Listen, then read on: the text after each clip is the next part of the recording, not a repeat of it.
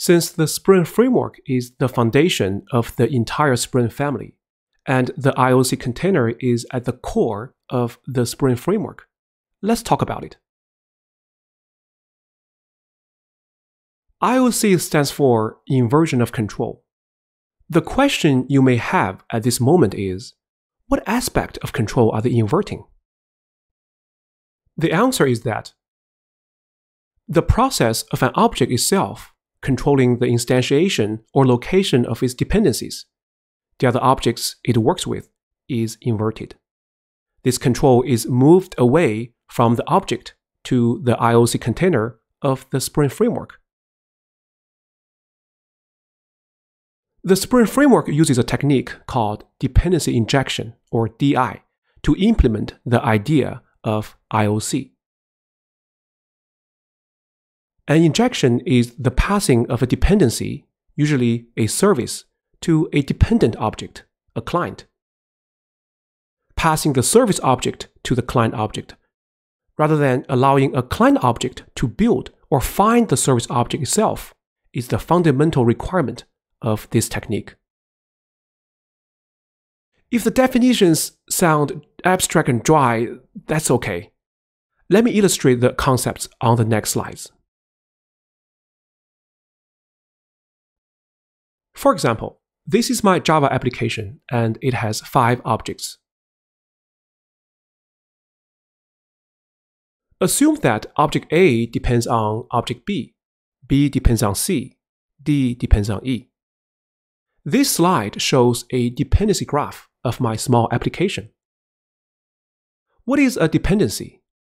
Let's look at A and B. A depends on B. A is called a dependent, and B is called a dependency. It means A needs the service offered by B to work properly. If B is not working, A will not work. Without the Spring framework, when this application is launched, those objects somehow need to be created and introduced to each other. For example, since A depends on B, A is responsible for creating the object B, so it can use B's services. This is the normal control. A dependent object needs to control the instantiation of its dependencies. The dependency graph can be complex in a non-trivial application. Instead of only 5 objects, we may have hundreds of objects. Then people start to think, can I simplify this process? Can I design an infrastructure object known as a container object and contains all the objects and is responsible for creating and managing them? No problem. That is the Spring IOC container. By the way, in the Spring framework, those objects are called beans. So from now on, I will call them beans instead of objects.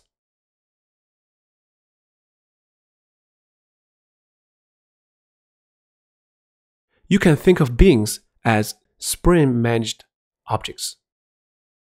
So, how does this work?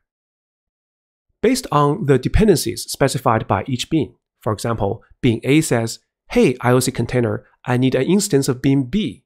Give it to me, please." The IOC container will create an instance of B and inject it into A. So now you see that the control of instantiating objects is inverted. A no longer needs to instantiate its dependencies by itself. This responsibility is moved away from A to the container, hence the name inversion of control. Of course, the container also needs to inject C to B, inject E to D. As a side note, if you are familiar with design patterns, you will realize that the Spring IOC container is actually an example of the factory pattern. That's right. The Spring IOC container is a huge bean factory. The Spring IOC container is also known as the Spring application context.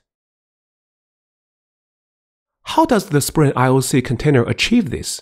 It looks like magic and it is very elegant. The inversion of control is achieved by a technique known as dependency injection, or DI. So how does the Spring IOC container, air quotes, inject beans into other beans that need them?